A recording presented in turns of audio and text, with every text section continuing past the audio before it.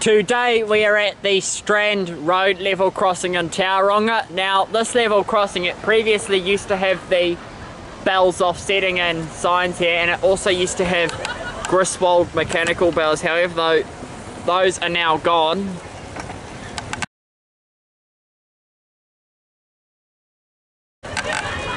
We've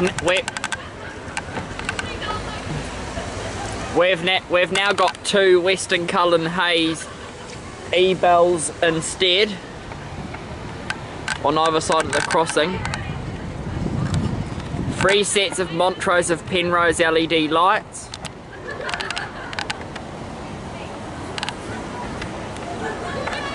And we've also got 2 Kyosan barrier mechanisms too.